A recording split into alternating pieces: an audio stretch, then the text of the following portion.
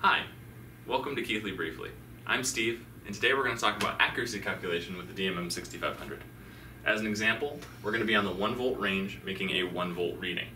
Now the 1 year spec for this instrument, which you can find in the datasheet for this range, is 0.0025% of the reading plus 0.0006% of the range.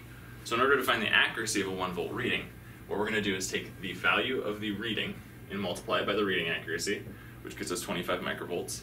And then we're going to take the value of the range and multiply it by the range accuracy, which gets us 6 microvolts. Adding those together gets us plus or minus 31 microvolts. Now this is just one way to calculate accuracy. There are a few others.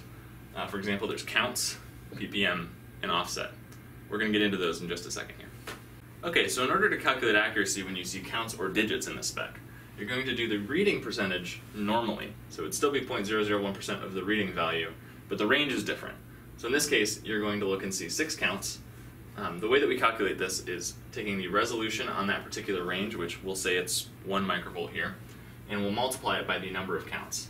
So we end up with a final accuracy spec of 0.001% of the reading plus 6 microvolts. Then there's PPM.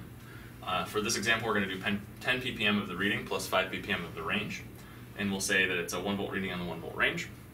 We know that 1 ppm is equal to 0.0001%, so we just take that percentage and multiply it by the number of ppms that it specifies, so that we get to 0.001% reading plus 0.0005% range. Finally, there's offset. This is the easiest of all of them. It's essentially the count system, but we do the math for you. So you're going to do the reading percentage like normally, except for you're going to just add the 10 microvolts at the end. So it's the same as if we had a 1 microvolt resolution with 10 counts. We just do the math for you. Alright, so that's how you calculate accuracy. I hope this video helps you. If you do need any further support, feel free to contact Tektronix support. We'd be happy to help.